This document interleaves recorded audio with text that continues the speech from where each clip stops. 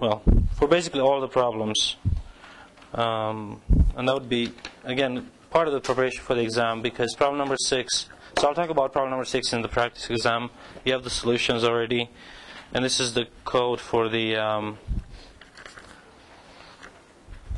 problem number 1. Okay, so it's on both pages, both sides.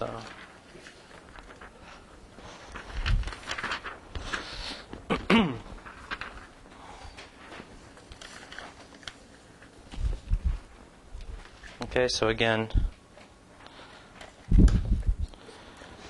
office hours, Thursday, so extra,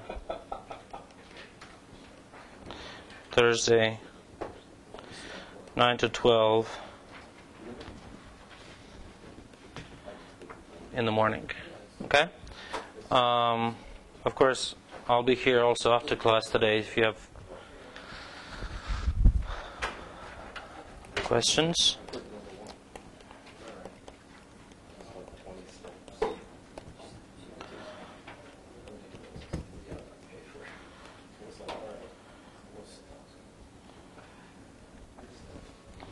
So exam is on Friday. First part of the class, so 10:50, 12:05 or so. I mean, if you have, we're flexible about this. I just want to go over the entire period. But if you need, I don't know, 10 more minutes, we can have that.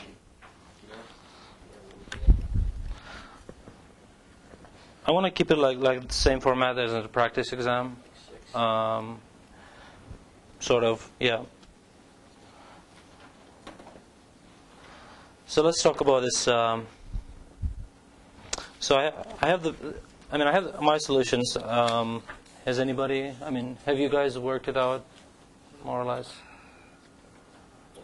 Yeah, the practice exam. Okay. Should we? So we have two things today. I want to talk about the homework problems. Pretty much going to be connected to problem number 6 on this. Okay. So maybe we should start with the problem number 6, which is also a homework question for you. Okay. So solution to practice exams.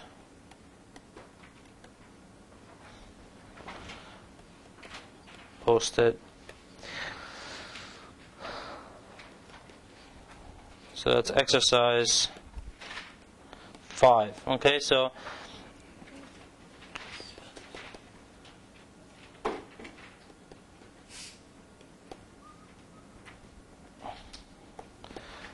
the idea that we've talked several times about is that solutions to the system AX equals B, if they exist, right, are minimizers for the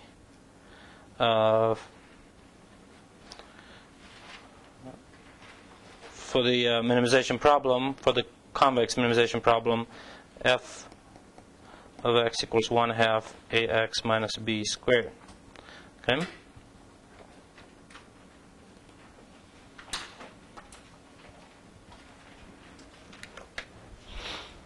With no constraints. So basically we said that, why is that? I mean, even if this system is not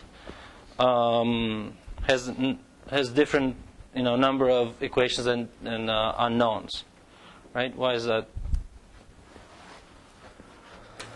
Well, this quantity is always positive or 0, right? And if x is a solution to ax equals b, then this is going to be 0 at that point, right? Okay. So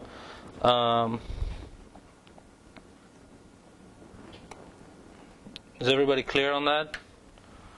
That if I have a solution of ax equals b, then minimizing this, of course, will give you the minimum value 0, And when is the minimum value 0? When ax minus b equals 0. Okay? And if we try to apply the like a search method for the minimum for this convex function, well, it doesn't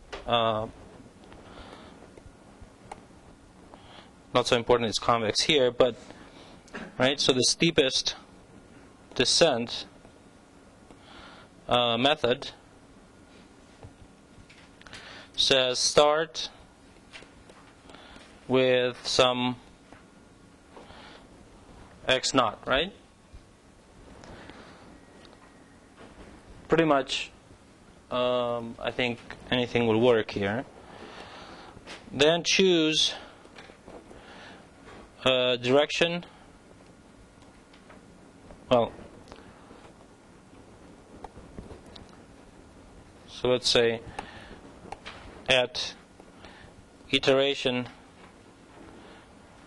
k, say xk is the current approximation. Okay? Then we're going to find how are we going to go to find the next one? Well, first choose a direction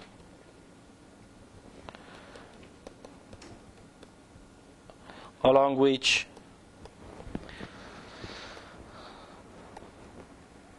the function is decreasing. So I should say choose the direction opposite to the gradient, and we computed the gradient at a point x was A transpose AX minus B. So dk is minus A transpose AXK minus B. So it's actually in the solutions. You can just follow that for problem number 6. You don't have to write down all these steps. Okay.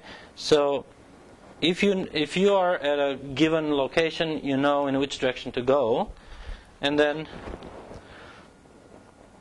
then choose xk plus 1 to be along that line with, of course, t should be positive here, right?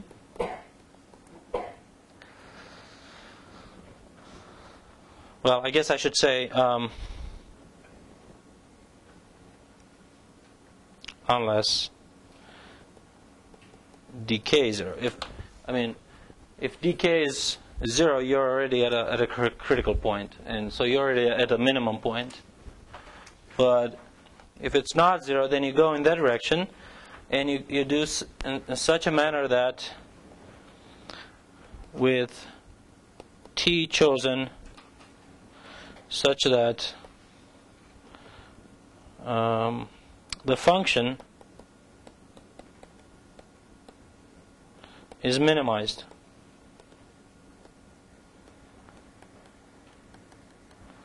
Okay? Now, in general, even this step can be involving approximations, right? Because even a function of one variable, we said it's difficult to, in general, to minimize or to find critical points. Okay. What was special in this case, though, is what? And not only that the function, the whole function was convex. Hence, this expression was, convex, right? So there was we knew there was only one minimum point, but it turns out that this actually is a quadratic function in t. Okay, so in our problem,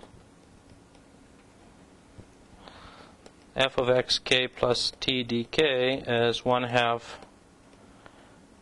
length of a xk plus t dk minus b squared. Okay? And this, if you think about it, is exactly quadratic in t. So you can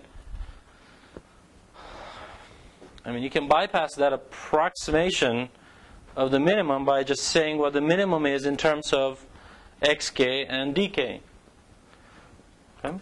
And again, the computation relies on, I mean, we're talking about matrices and columns and rows, so it is very important that you don't get to think in terms of components, okay? Because then everything, basically you can get lost very easily. Instead, it's easiest if you think about it either in terms of, matrix multiplication, like we did before, or if you know dot products, then it would be the dot product between this number and itself. Okay. So let's use a transpose. So let's say we don't know dot products that well, but we know how to transpose a matrix. Well, in this case, it would be just a column, right? This is a column vector. So it would be a row times a column. But before I do that, let me kind of isolate the terms that involve t and the terms that don't involve t. Okay, so this term and this term. Okay. There are these two vectors summed up, and then the square of the length of the sum. Okay. So what is the strategy would be to kind of take this transpose times this, the way it is, and then you're going to have 4 terms, right? You're going to FOIL that, and the first thing that you're going to see is the following. So let me just show you. If I have z plus w, let's say I have 2 vectors, okay, and I take the length square, then this is z plus w transpose z plus w. So it's z transposed plus w transposed z plus w. So it's z transpose z plus z transpose w plus w transpose z plus w transpose w. So it's length of z squared plus, now take a look at this. This is a row times a column, and this is the transpose of this. But since this is a scalar, then these two things are equal to each other. So it's your choice which one you write, but it could be twice z transpose w, or it could be twice w transpose z. They're the same thing. Depends on which one's more convenient. Plus length of w squared. So it's like taking the square of a sum of 2 numbers, except you have to put the transpose where they have to be and length. So let's apply this in our example. So I'm going to use axk minus b length squared. Okay, that's the first one, right? Plus twice the product between these 2 terms, so one with one being transposed, right? In principle, we could transpose this. I think my choice was to pick ADK transposed times AXK minus B. And T is a scalar, so T doesn't get transposed or whatsoever. And this was twice, but I had a half, so that's why I don't have a 2 here. And finally, I have 1/2 t squared ADK squared, length squared. Okay. I mean, in this fashion, you see exactly the quadratic function in t, and you see where the minimum is going to be achieved. You have a quadratic expression in t, the minimum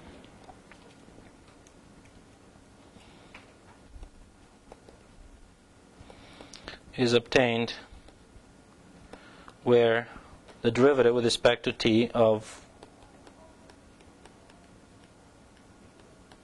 is 0. Okay? Now, I know that in your mind is always like, well, am I supposed to do this way, to take the derivative and set it equal to 0, or should I do an approximation? Okay. Well, of course, in general, why you may not be able to take derivatives. So that's why sometimes you just don't have a symbolic way in which you can differentiate a function. Okay. Then you need to approximate. Here, though, it's a quadratic expression in t, and as you see, the t that comes out is just an expression in terms of xk and dk. So let's just take this derivative here. So I'm going to get 0 equals a dk transpose x. This is the coefficient of t plus, and now 1/2 t squared becomes t a dk squared. So it means that t is minus a dk over a dk squared. Okay. So this is the this is the algorithmic way in which you can find that you can solve that minimization problem along the directions.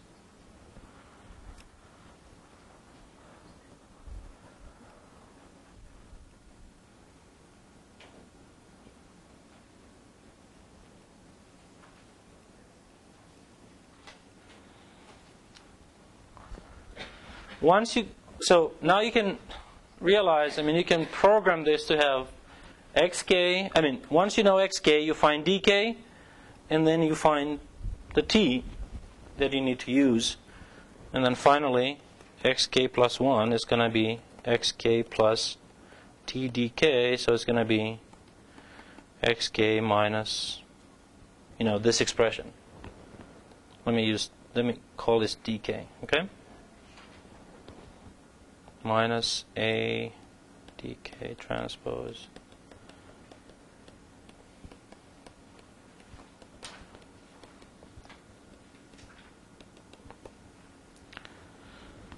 right. Yep. So question, if we saw the practice exam, did this on the test, would it be sufficient to stop there? Yeah. Where we say tk is this, xk plus 1 equals yeah, of course. plus Yeah. that? Okay, so we wouldn't actually need to solve the actual estimate.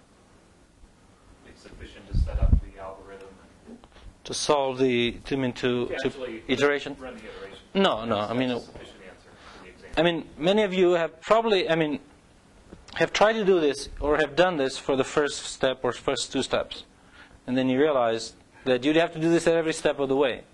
Okay, but the real question is how can you do this algorithmically? So how can you make come up with a formula where if you are at a certain step to move to the next step, so sort of independent of which step you're, even initially, like some of you chose 0, 0, which is probably normal, right? But doing it for 0, 0 is probably easier than if you choose a different one, right? So the question is, how do you do it for general? Well, that's how you do it for general. Okay. There are 2 little things here that one should pay attention in general. Like, what if that denominator is 0?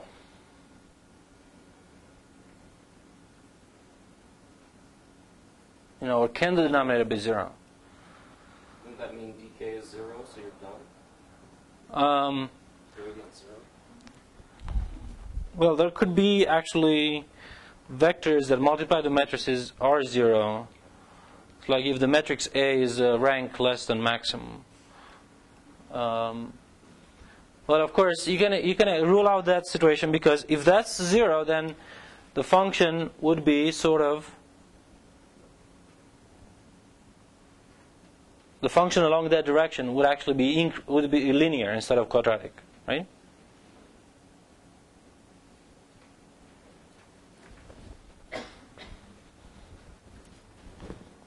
Go back here. This is the coefficient of t squared. So if this were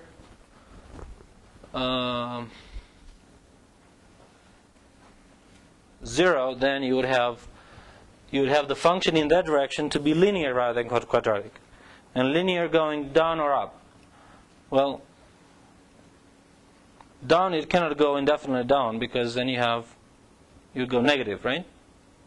So it goes up. Well, up you can exclude also, because then you're going in the direction opposite to the gradient, and you cannot increase in that direction. It's always decrease. Okay? So that sort of says that this expression is never 0. Okay? But there's one other thing that one need to check is you want t to be positive, because you want to go in the direction opposite to gradient and not opposite, not in the direction of the gradient. So how do you verify it's positive? Well,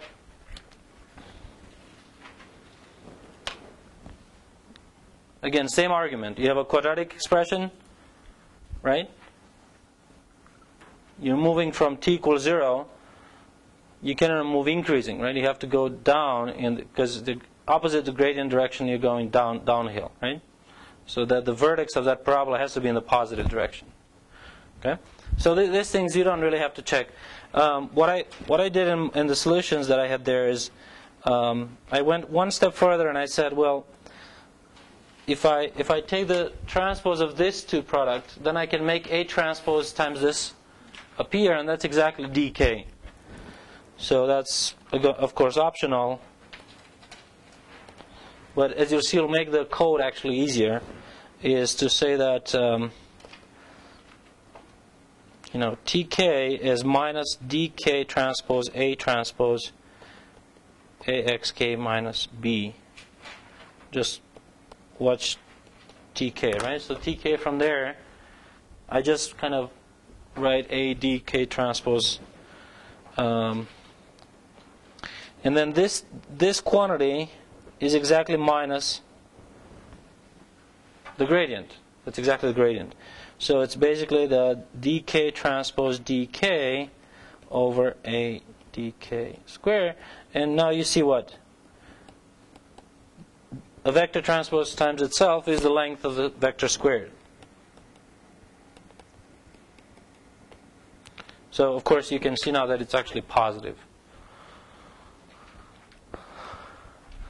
Again, that's just going to make it a little bit easier when you program that xk plus 1 equals xk plus length of dk squared, length of A dk squared, dk. Okay? Alright, so let me show you. So, so on the exam, this is actually the only thing you got to do. I mean, if you have to do a say steepest descent problem,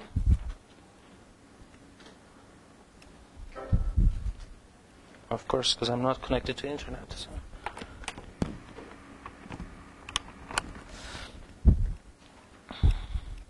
Okay, now you can. Well, of course, you're going to say, well.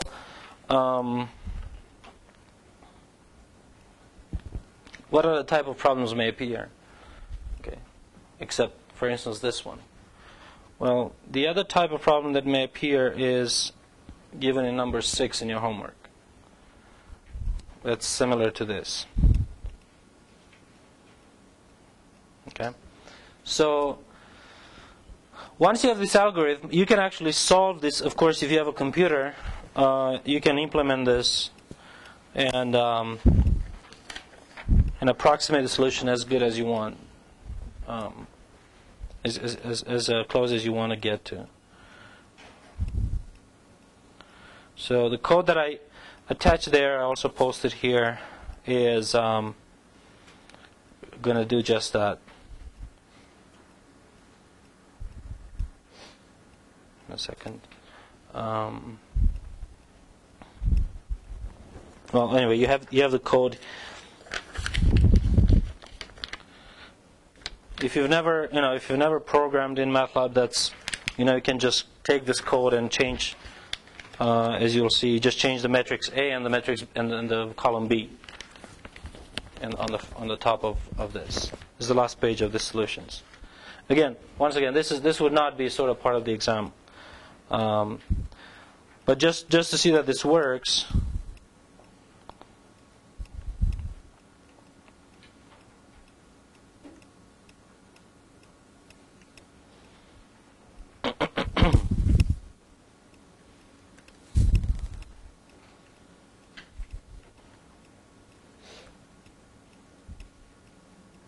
if you go to the handouts and codes, I posted here the steepest descent algorithm for this exercise. So that's exactly what tries to open it with Mathematica. So I'm going to save this.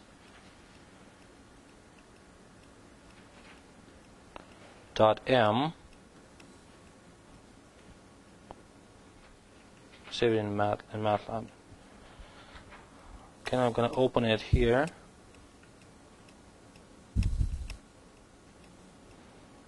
Okay, so that's the code. And I chose sort of the second example, so 5.2 rather than 5.1, which you had. So it's not a square matrix. So there's a chance that we don't even have a solution, right? It could be overdetermined. So we don't know. When you run this steepest descent, even if you don't have a solution, you would get to a minimum, right? And that minimum would be sort of the closest. Well, one way of saying that you've solved a x equals b. But actually, the numbers, the two matrices here that you got gives you a solution for x, and meaning that the third equation is sort of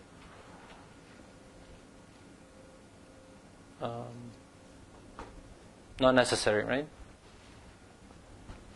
So, well, one of the three equations is not necessary.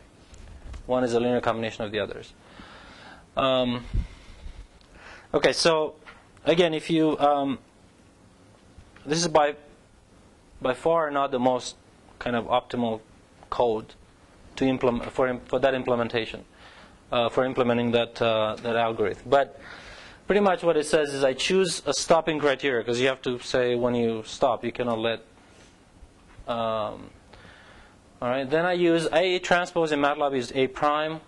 So I'm choosing the first direction, and the reason why you choose the first direction is just sort of for a while loop here, so that you can process this. You can stop based on the criterion that I call D2 to be the length of D squared. Okay. And again, there's better ways to do this, but I just wanted to show. So once you find the gradient in the direction, this is the length of the gradient squared, right?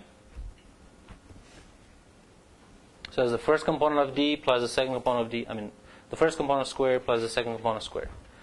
So while this is actually bigger than that epsilon, that's the stopping criterion, what are we going to do? Well, it's just very. So the while loop is just very easy to write. You compute D. Well, sort of you compute it again for the first one, but at the end you'll call the initial point the current point. So that's why in the loop you have to compute D. Then you compute the length of D squared, and also you compute the length of A times D squared. So that's why you compute A times D there, and then you just compute the length of A times D. And then this is it. This is the algorithm, right? It's the current point plus the length of D squared over the length of A D squared times D. Okay, and then I choose to plot so we can see the thing, but of course that's not necessary. And then we kind of say that now the new point is the current point, and then we do this loop until we get to the stopping criterion. Okay, and also count how many times this loop is going. Okay, finally, just out of curiosity, we want to see, have we gotten close to our kind of true solution? And MATLAB has a very powerful way to solve linear systems. Ax equals D is just A backslash B. Okay. But of course, we cannot just always solve it like this. I mean, yeah, we could, but right? So that just takes care of everything. Okay, and you can plot the point with a different color. So let's just run this.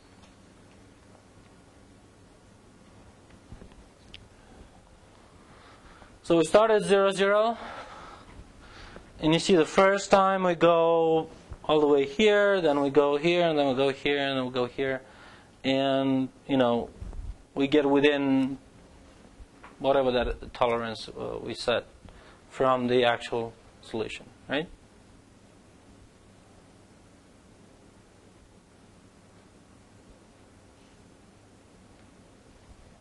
The tolerance is generally on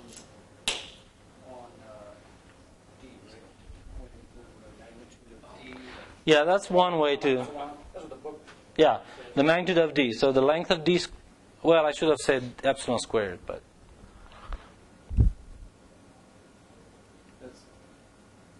Not actually. You can't see it on the graph you made because your axes aren't equal. So it should be the epsilon squared if you like.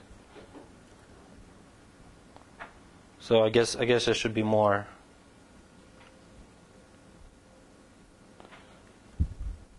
Well, and I have also the counter. Say it again. Say it again. It says for the magnitude of D sub k is less than the epsilon. Yeah, I'm sorry. You saying something about the axis? Oh, well, you can't see it on your plot because your axes aren't the same units. That it's perpendicular. Right. I noticed on everything I tried, each successive path in each iteration is perpendicular to the previous one. So it's like a stair step. And then Yeah. Just intuitively, I thought it was going to be some more or less curvy kind of path to the object. I mean, is there a reason why it's perpendicular like that?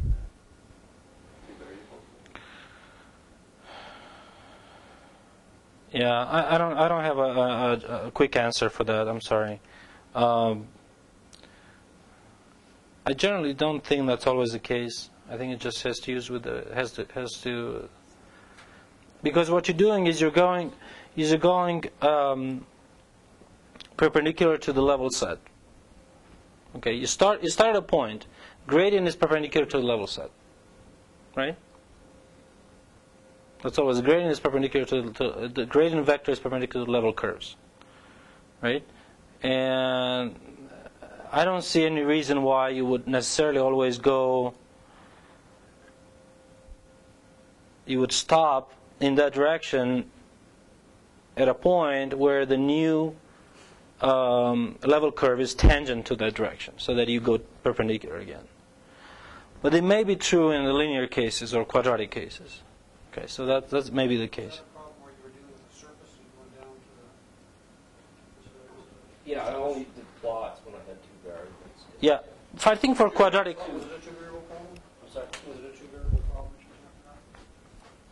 It makes sense to me that if you get to a place where you're at minimum, then you're going to have to either turn right or left. And go downhill again. If you were like hiking in the mountain or something, and it seems physically to make sense that you would have to. Yeah, but in general, that's not the case. If you have a quadratic function, I think that you're right. But just think about this, like what you said with the hiking thing. To get perpendicular, it means that you are at xk, right? And that your level curve. So this is the f equals constant, right? And you're going perpendicular to that, right? And then you stop exactly. So this is where the xk, this is where the optimal is, right? And somehow what you're saying is that the next direction is going to be orthogonal, meaning that the level curve will have to be sort of like this. dk plus 1. And of course you go, and the next time you stop, you're again at a level curve at that point is orthogonal. Okay, but these level curves can be so kind of twisted and deformed in general that you don't have. Now, in the case of quadratic, it may actually be the case. You could actually take the inner product between dk plus 1 and dk and show that it's 0. Okay, but I haven't done that, so But I don't think that's always true if you don't have a quadratic function to minimize. Okay? Any questions on the on this coding stuff? And of course it displays, I don't have too much space here, but it says this stops after 13 iterations. This is the error, 10 to negative 4, so that's pretty consistent with, of course it has two components.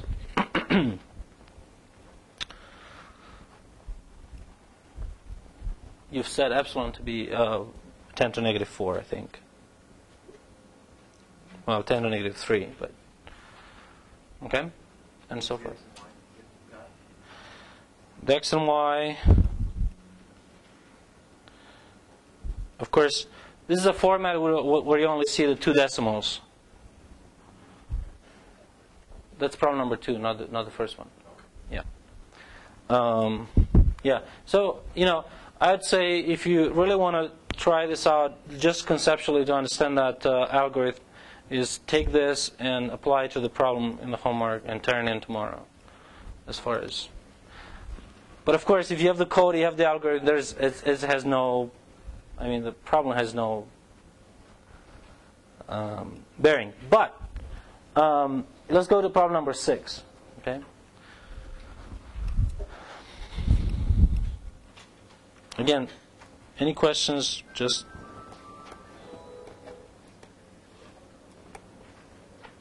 Well, let me also say that you can now see how the steepest descent algorithm can actually fail to give you a fast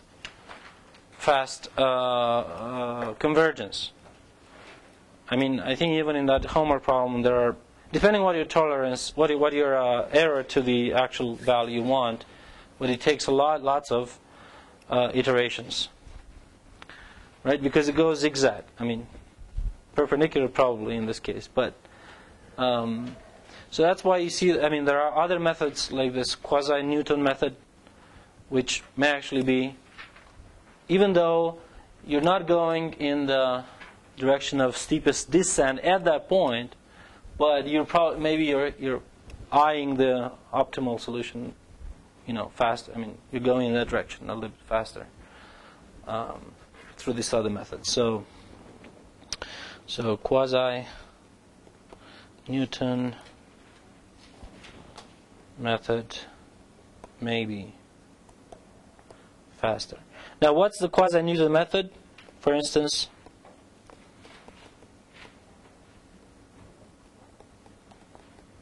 it says don't take the direction up, negative gradient, but take this direction at each iteration, right? So what is, like, if I am to, I can, think about the following question on the exam. Apply this method, but not to, so take the same function and minimizing using the quasi-Newton method. Write the algorithms to do that. Then what would you have to do? I'm sorry, there's a negative 1 here. This is the inverse of the Hessian. Okay, so what would be the algorithm?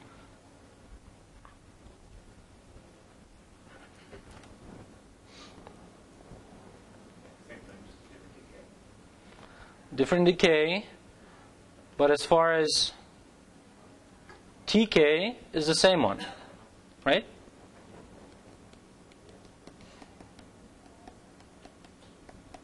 And again, why is it the same? Because you're minimizing the same function, ax minus b length squared with respect to t. No, we're this is not true here, right? It's basically the same if I keep the previous form. So that's minus a dk transposed axk minus b. That's the same, right? Now, why can you go the same route as before? Well, simply because dk transpose, then A transpose times this is no longer the dk, but dk is So dk is what? Is, remember the Hessian is A transpose A. Inverse times the gradient. So that would be what? A transposed AX minus B, right? So if you do this, it would be what? A inverse, A transposed inverse, A transposed AXK minus B, A inverse. Well, A transpose inverse times A transposed. We're already making an assumption here, but if this transpose inverse times A transpose, this is just 1, right?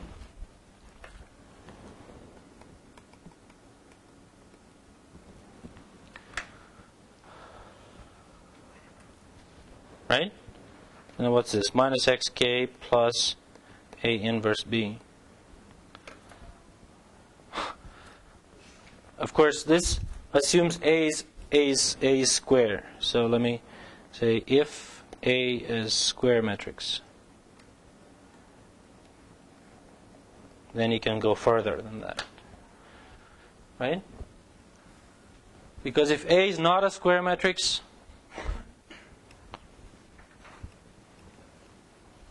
then you don't have inverse for A. You may not have an inverse for A. Well, if A is square and A inverse exist, so A is invertible, right? You can move in this. You can move in this.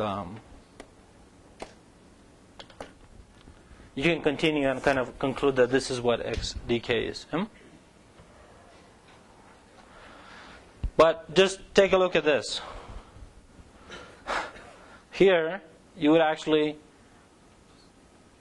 have to compute the solution of Ax equals B. I thought the whole point of this was so you don't do these like... Right. That's why the quasi-Newton method in this case is not practical, because it requires that you invert the matrix, right? Yeah. Now, it may actually be practical if A is not invertible or not even squared. Then you just have to look at this thing, right? And say, is it practical to invert A transpose A? Well,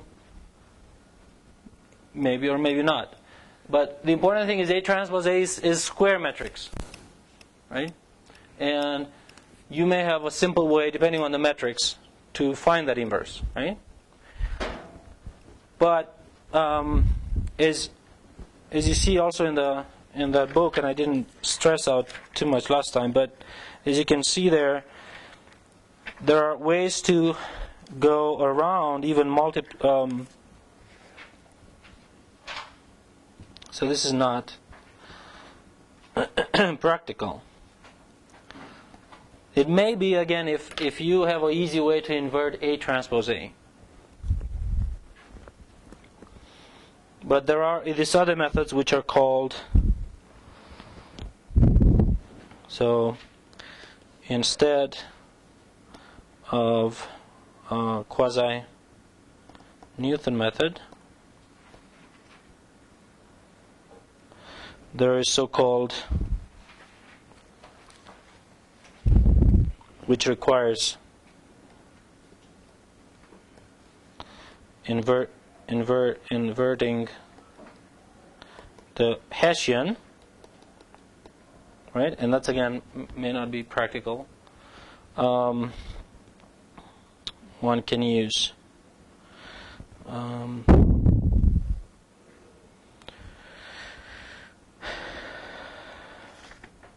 there are two of them.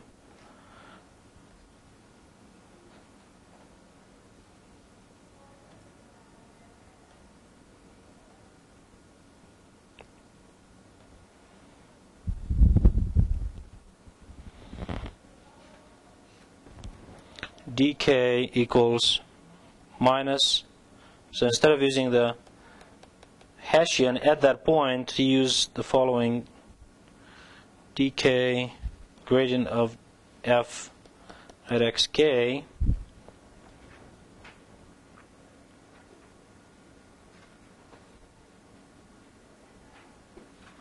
where HK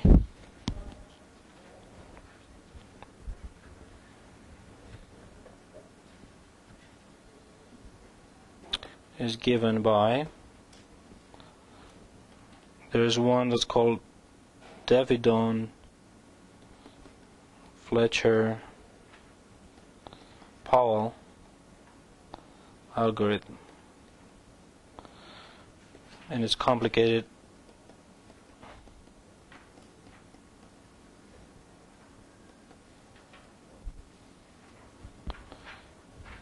DK transposed DK QK. Anyway, it's complicated. You don't have to memorize. It's in the book. I'm just gonna copy it here so you can. So it's sort of approximated the Hessian, but you approximate it, and of course I have to say what QK is the gradient of G of F at xk minus gradient of F at xk minus 1. No, excuse me. Yep. So notice that every single algorithm that you're trying to devise is so that you don't have to invert anything. The only operations that are required are products. Some product of matrices, sum of matrices. Nothing that requires inversion of a matrix. So turns out that this expression would give you sort of an approximate inverse for the Hessian. Okay? And that, that's how you compute the next direction. Okay? So it's not the steepest descent. It's not the quasi-Newton. Well, it's not the Newton's method, if you want. It's sort of another variant of that. Okay? It's very easy to implement. Now, to justify it, it's probably quite difficult. That's why these guys got their name. Is it the most efficient? Not always, right? Depends on the situation. And there is a second one, which, again, another 3 names: Broyden, Gold, Farb, Shanna. Now, why do you think these are like distinguished algorithms or ways of approximating the gradient compared to others? Most likely because, and I don't want to list it here, but you can see it in the page 120. Because probably the convergence can be proven to be faster than the standard ones for a large class of solutions of minimization problems. Okay. These are all essentially estimates of the quasi-Newton. These are all in the class of quasi-Newton, so I guess I should say that's the Newton's method. But yeah, so and it is Newton's method. If you've learned the Newton's method for finding roots of functions, right? Well, that would basically is the same thing for finding the roots of the derivative. So if you remember from Newton's method, here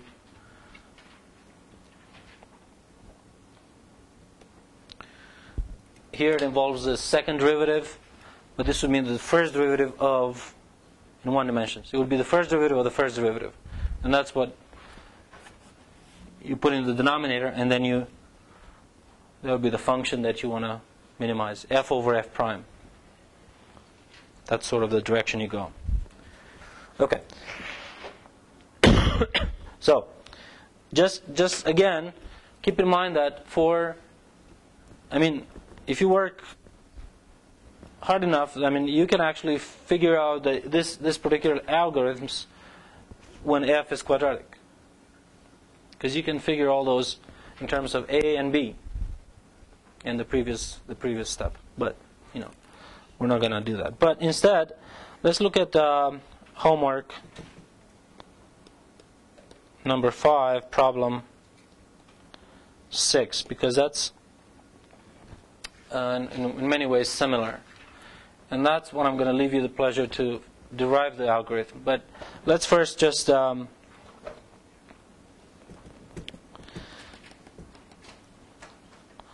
basically talks about minimizing, again, with no constraints, 1/2 x transpose AX minus x transpose B. Okay.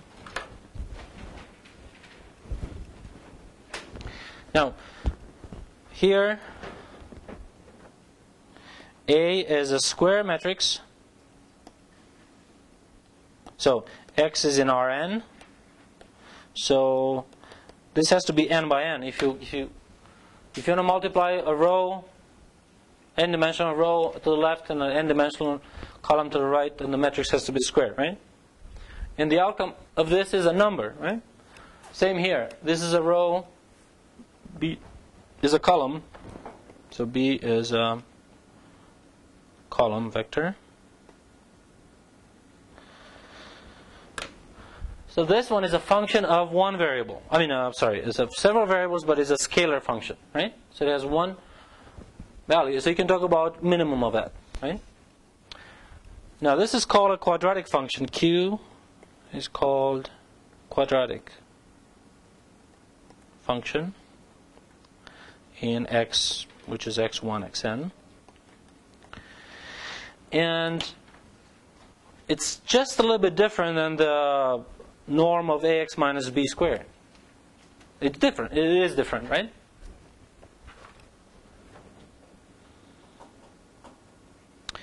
But it turns out that the Hessian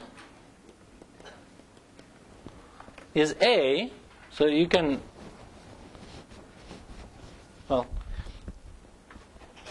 first you find the gradient. And you find the gradient to be ax minus b. If you write it as a column, remember the gradient, you have a choice, write as a row or as a column. If you write it as a column, then it's exactly ax minus b. So there's no... And of course, if the gradient is this, then the Hessian is this, right?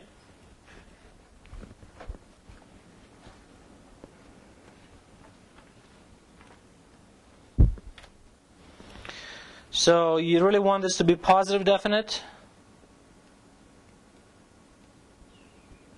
So that's another assumption. For quadratic forms that we're going to talk about here, A is a positive definite metric. So the Hessian is positive definite, so the function is strictly convex.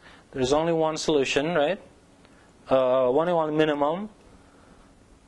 And that minimum is where the gradient equal to 0. Right? To get that, don't you also have to assume that A is symmetric? Yes, thank you, symmetric. To get, yeah, exactly. To get the, the Hessian would not be equal to A. It would be the symmetric version of A if A were not symmetric. Does anybody know what the symmetric version of a matrix is?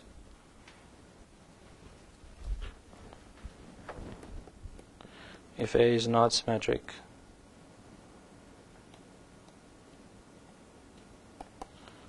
then A plus A transposed is symmetric. So it'd be the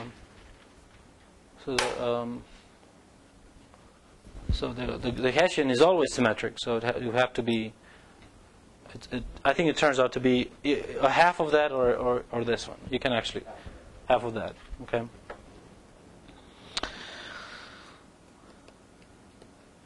So then the Hessian would be that. But the assumptions are, and in the problem, these are the assumptions. A is positive definite symmetric, right?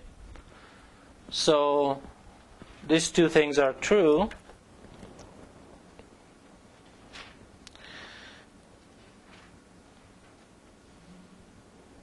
So this basically means that the minimum or the optimal solution for the minimization of Q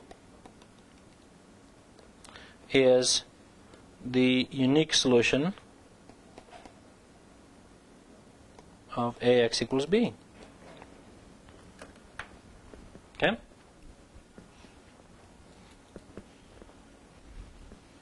Again,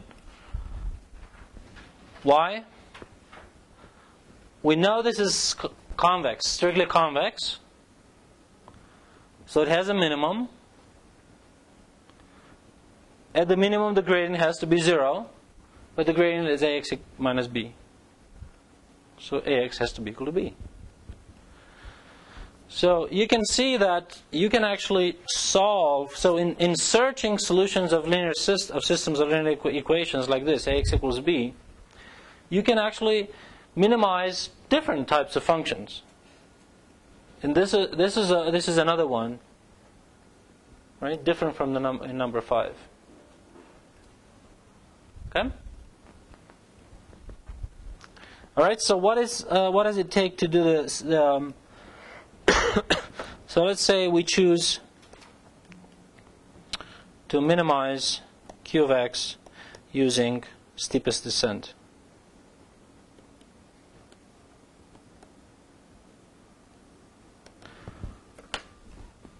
Not probably the fastest algorithm, but then what do we do?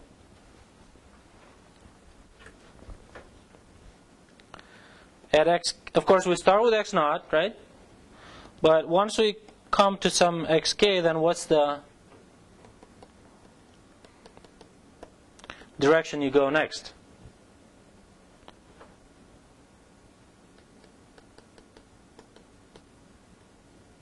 This one, right? And then xk plus 1 is going to be xk plus t dk, t positive, where t minimizes what a function? Q, not f, of this, right? So you have to plug this expression into Q and figure out how to differentiate with respect to figure out the quadratic expression in terms of t. So find the coefficients of t square, of t, and of no t. Right? So, plugging in is not hard. Everybody can do it. Q xk plus t dk. I'm sorry, this is A minus xk plus t dk transpose times B, right? Okay, so I'll leave you the pleasure to continue and figure out, what's the coefficient of t squared, what's the coefficient of t, what's the coefficient of no t. Okay? Then what are you going to do? Find where the minimum occurs, right? Differentiate with respect to t, set it equal to 0, just like before. And figure out what t is in terms of xk, dk, a, and b. Once you have that t, you plug it back into the xk plus 1. And that's the algorithm, okay? And with a little bit of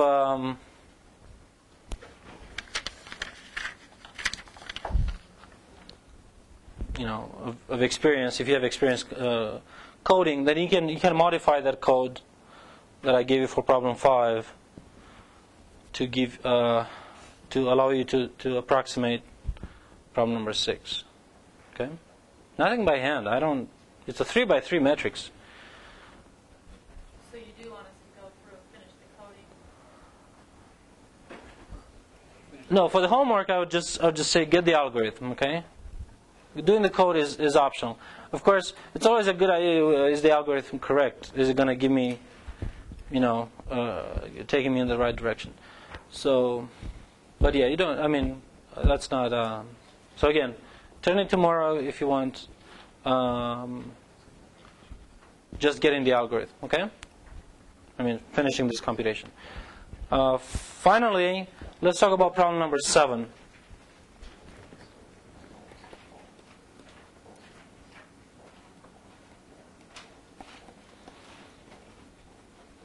Due Thursday.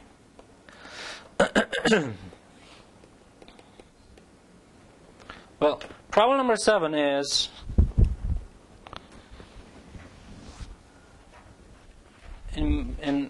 well, problem number 7 reduces to problem number 6. So let's say now, we don't have a matrix A and a number B. Okay? It just basically says minimize P of x, y, which is x squared plus 2y squared minus 2x minus 8y. Okay?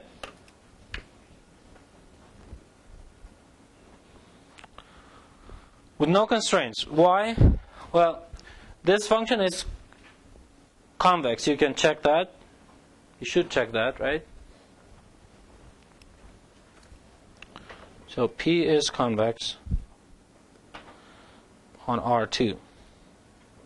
Why? The Hessian of P, you've done it. It's basically when you take two derivatives on x, you're left with 2. The mixed derivatives are 0.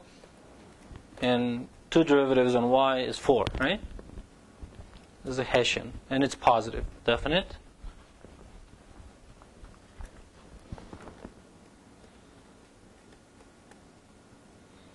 And it's the same on all points. Right? So it means it's a strictly convex function. So it has a minimum.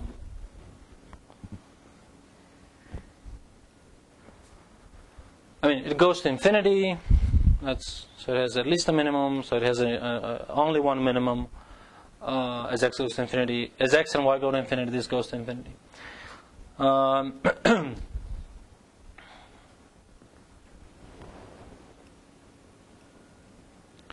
The question is not to find the minimum, because that's very easy by hand, right? Symbolically. You would just take the gradient, you can compute it and set it equal to 0, and you're going to get the... But the point is, what's an algorithm that starting at a certain point, like 0, 0, you can get towards the minimum. Okay?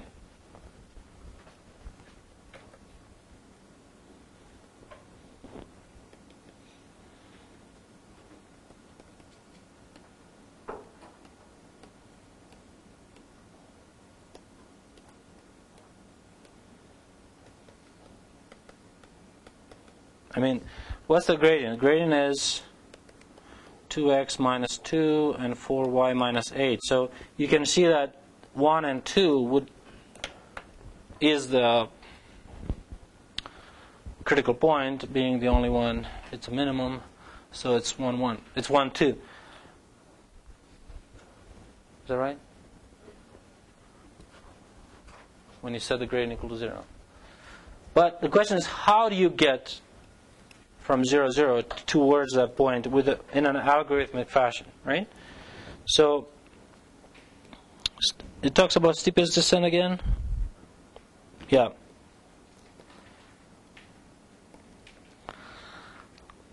It doesn't matter we started at 0, 0. The question is, how do we, once we are at xk, how do we go to xk plus 1? Okay?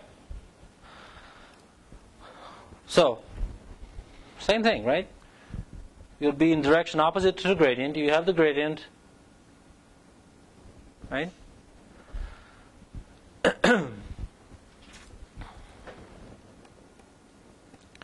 Now I want to use a vector, because vector xk to indicate this is xy. Otherwise it should have been x1 and x2. But since they use x and y for the variables,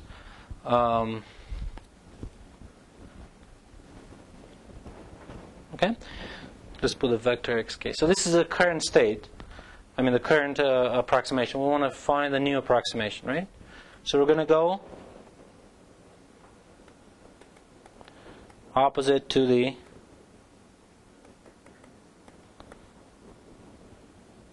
gradient and xk plus 1.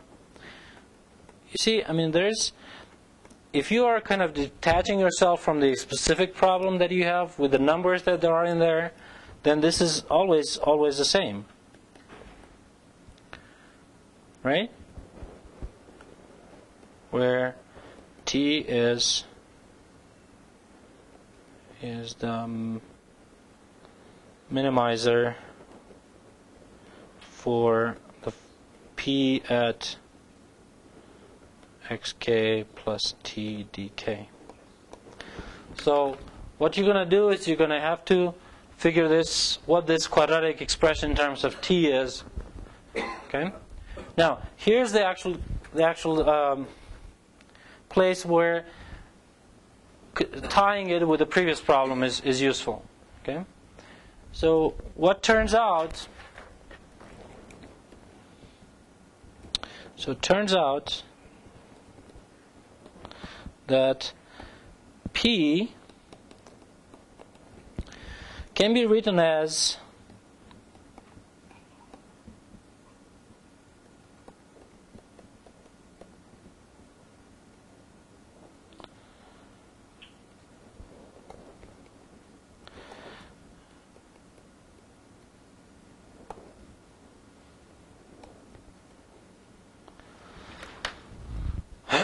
you can write the quadratic expression, any quadratic expression for that matter, as a expression that has x transpose, square matrix A, and x.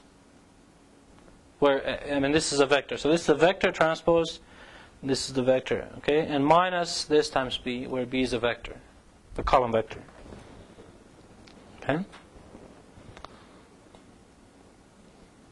Why is that? Well, let's just imagine this is A, B, B, C.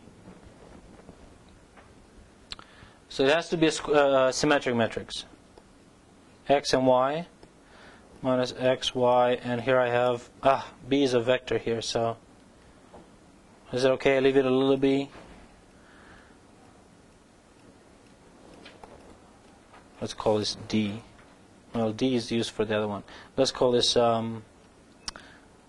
B1, B2. Okay? No, let's call it E and F. Alright, so now let's do this multiplication. So it's going to be 1/2 xy, and let's do it. It's ax plus by, bx plus cy, minus ex plus fy. And one more is going to be what? X times this, so it's ax squared plus bxy plus bxy plus 2bxy plus cy squared minus ex minus fy.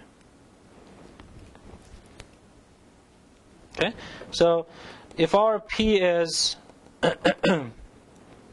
what was our p? X squared plus 2y squared minus 2x minus 8y. Then what's a?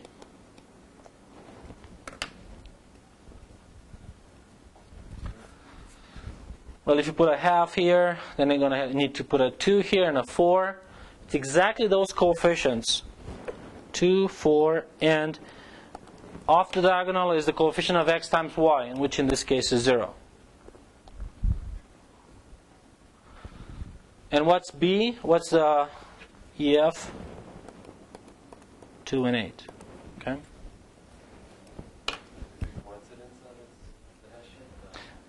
That's exactly the point. Is it a coincidence that is a Hessian?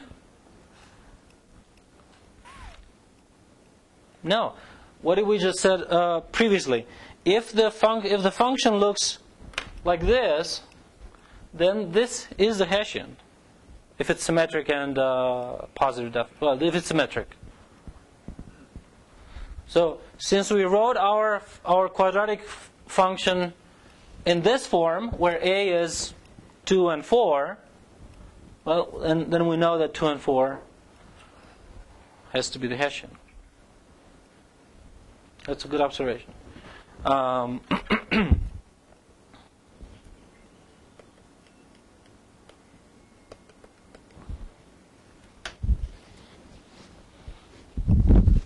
So you can actually now see what would happen if your quadratic function would have like a minus, some x squared minus y squared.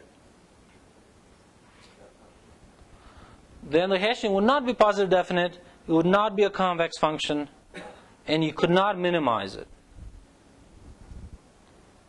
You would get the graph of this would be a hyperboloid, right?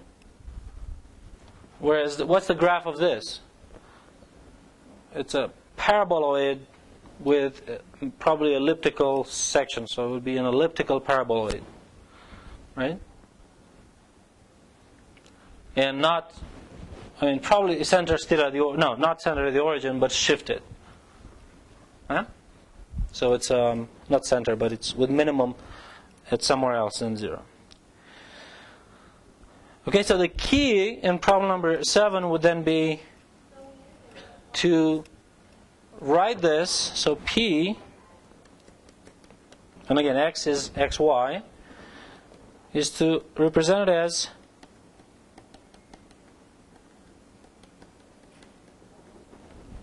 this, right? If that's the case, you have the algorithm from the previous problem.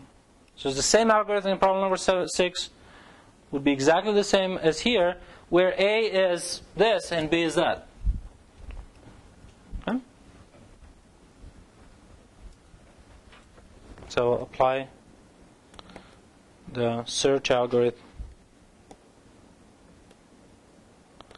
in number 6 above to A and B that appear there, right? That's what I'm saying. In problem number 6,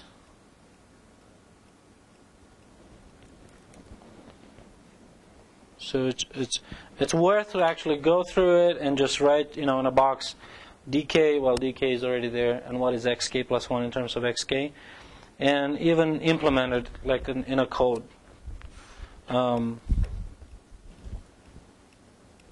And again, notice it doesn't require any symbolic capabilities, so you can just do it even remotely. You don't have to be here. Like this is done remotely.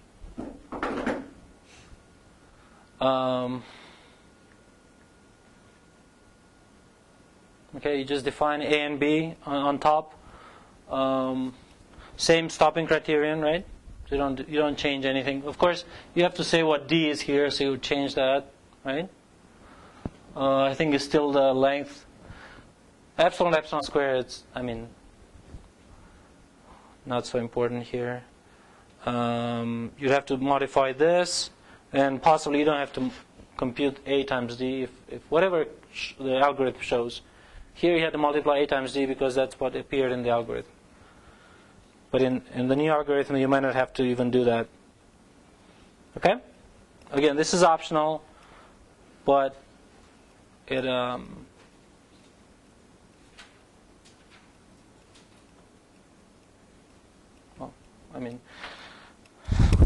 since it's optional, problem number 7 is already solved.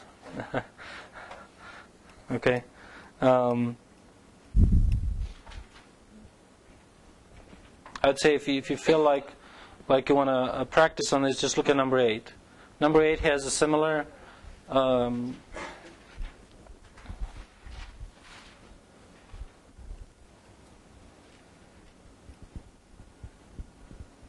so let me replace number 7 with number 8 to turn it in tomorrow if you do it, because then you just have to write what A is for that and what B is for that, right? And the important thing is come up with an algorithm for both 6 and 8.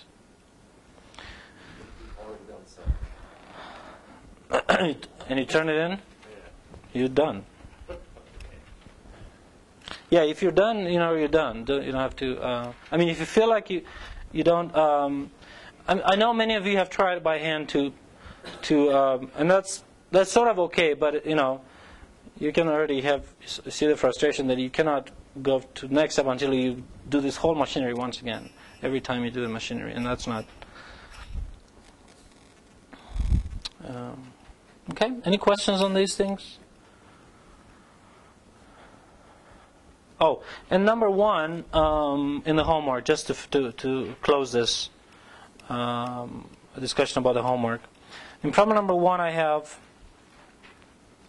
posted, and I gave you copies, but I posted the codes for line search with a fixed step and with the golden ratio. Okay, and that's again for problem number 1, so that's basically solving that problem. If you want to run this really quick before the break, before we take a break, save it to your computer and then open it here.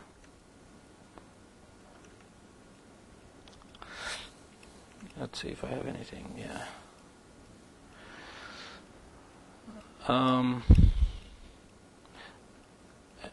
I don't want to dock this so we don't. So what is the code doing? You know, that's the function, and it's not a very efficient way to evaluate the function, because normally in MATLAB you would actually define this in a separate file, and then you would just call that every time you evaluate it. But you know, if you don't have experience with that, you just type it in here. What I've done here is I picked my interval, and there's a question: how do you pick the initial interval or the initial point? Well, here I just did a plot. In my opinion, asking a computer to plot a function is the first thing, is giving you the clue of where this interval should be. Okay? And plotting doesn't give you the minimum. So it just gives you a sense of where the minimum is, right? But to get to the minimum, you still need an algorithm to do that with any precision you want. So I just plotted, so you saw the plot there, and then I do the search here. I start with t equals 1 as you do there. You and here's just again the plot, and you go. Are you going? So the fixed step size is basically says you start at the initial point and you go, you know, this many times with a fixed step in a certain direction until you kind of go through a dip and then you go back up, right? So why do you start? I mean, which direction to start, I think, is dictated by, well, you could be going either way. Check either way. If you go to the left, are you going increasing? If you go to the right, are you going right? So then you would go in the direction where it's decreasing. Now, if it's in both directions decreasing, that means you're at a maximum, and you're going to find a minimum in both directions, right? Of course, this assumes the function, you know, eventually goes to infinity, so you have some bounded region that you can do the search. And again, if it happens that your function is such that it has like a local maximum, that means in either direction you go. So then you would do the search in either direction or in both directions. But in this case, it turns out that it's, if you go in the positive direction, then you go increasing. That's the graph.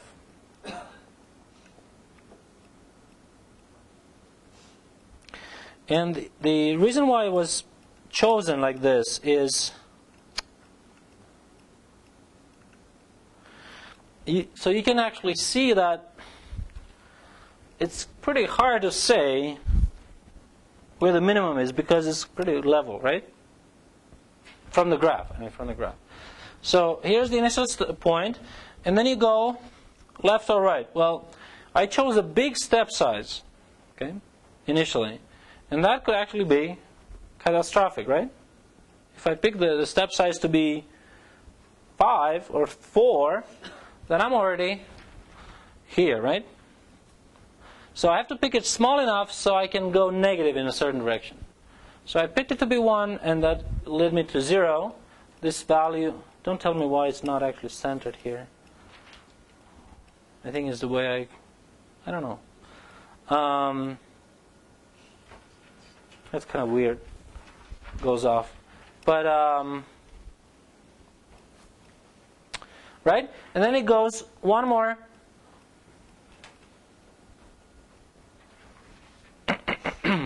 Yeah, it goes one more place and it's still decreasing, right, from this place. So then it goes one more time. And at this point, it goes back, right? And you have to choose your smaller step size, right? If you choose it too small, you run into the danger of having to go lots of steps, right? In fact, I think there's a mistake here with I should have stopped here and go from here back.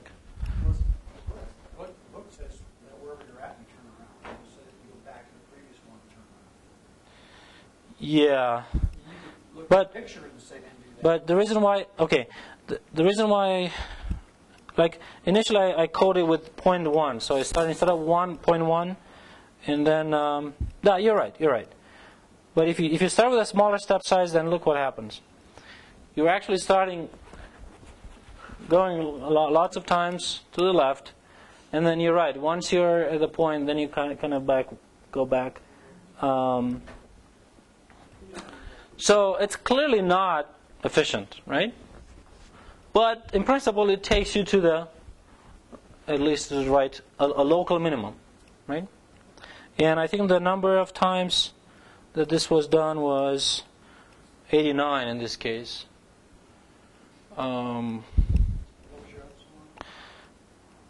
Well, what I did is this is the epsilon. And what I did is every time you turn around, you take a tenth of this one. This is where you take a tenth of the step from the previous search, right? You can take it smaller or bigger; it doesn't matter. But anyway, that's the idea. So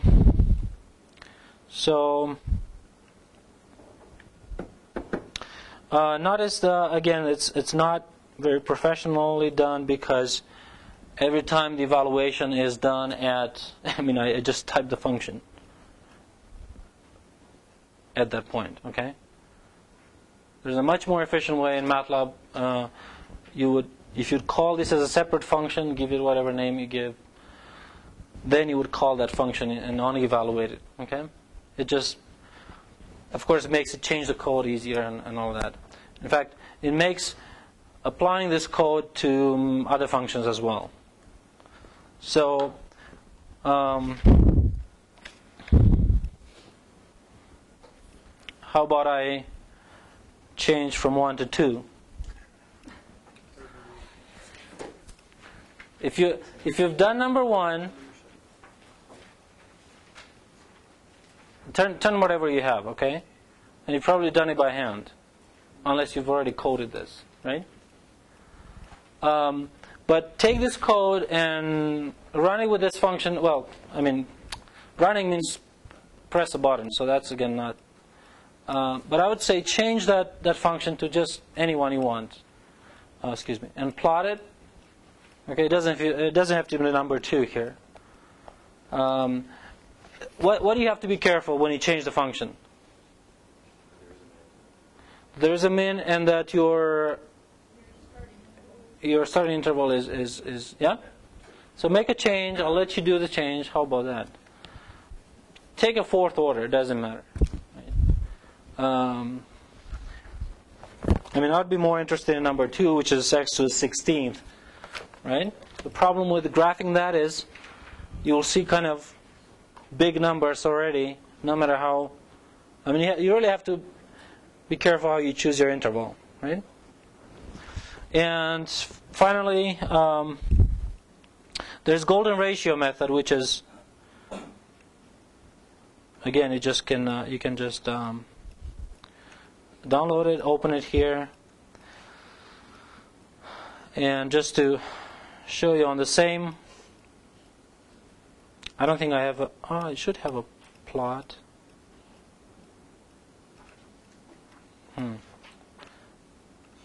Yeah, this is the plot. And I don't have well, you should actually fill it with a graph. But what you see here is that if you choose an initial interval, and I chose it to be quite a symmetric about the optimal. So I've ran the first fixed step. I found approximate optimal minimum, and then I've kind of just for the illustration purposes, right? And what you see here is then you'll see actually the first interval is kind of this one, right? Then the next one is to the right, then to the left, and then to the right. The code actually picks whichever value is smaller, like in the golden ratio. The number of iterations is actually a lot smaller. Only 29 for the same error.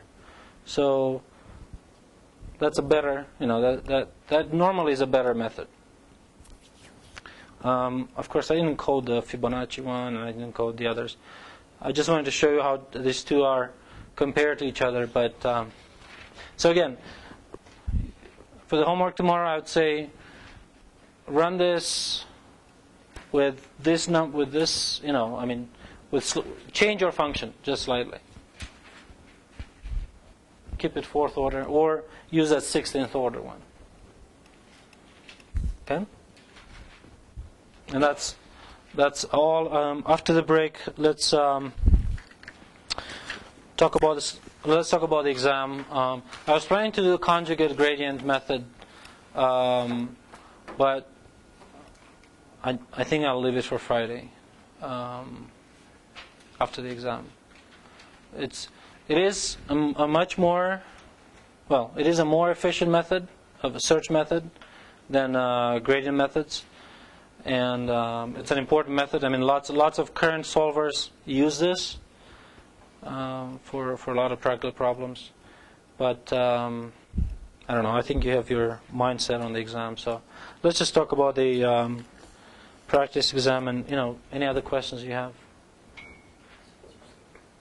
Okay. And whoever wants to go to see the soccer